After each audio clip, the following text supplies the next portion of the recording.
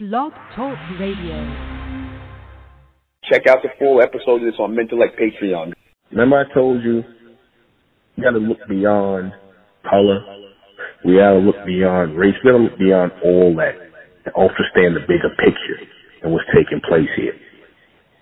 Ultimately, a society was built through this racial strife, through this turmoil, through this, back and forth, and this, miscegenation of the races and what this going, ultimately a society was built out of this, right? That could not have been built by either one. What do I mean by that?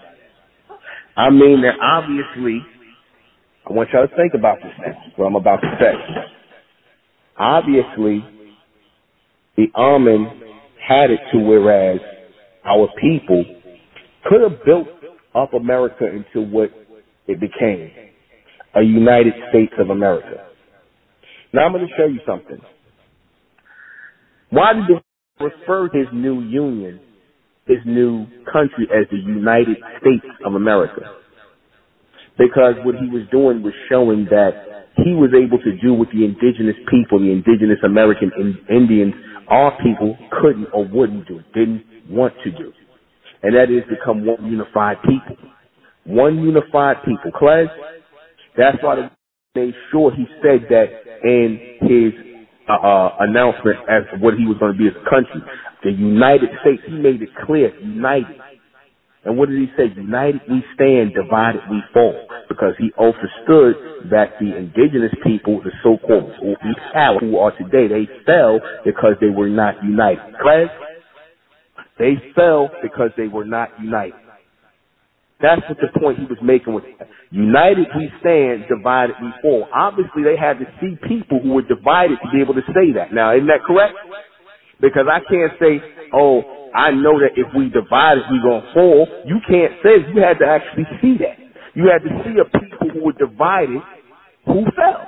And who did they see readily in their eyesight? Who did they see? Who did they see that was fallen people? Who did they see that they were able to come in and conquer their lands and take their and do all the things they did to them? Because all that was able to happen to the never tells you that the reason why he was able to dominate our people is because they were not together. It's not because we was all going for ours and fighting for our life and everybody was together trying to get him out. Because when that did happen, you see in Haiti, they ran the up out of here. Whenever all of our people got together and put the full force of Ahmen behind them and we was fighting for our lives, we pushed them people back.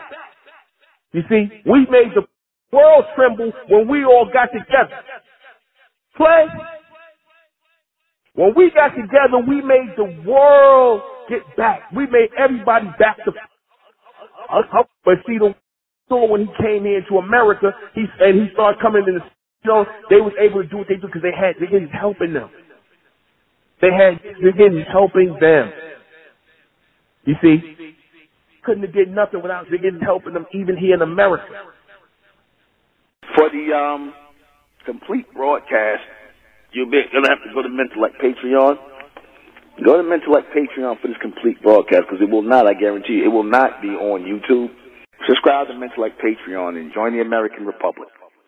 Subscribe to Ethnic American Channel with Sister Enra Benzetta. That's our channel, the Ethnic American Channel. And subscribe to High and Mighty Talks on YouTube with NUBEN MENKARAYZZ.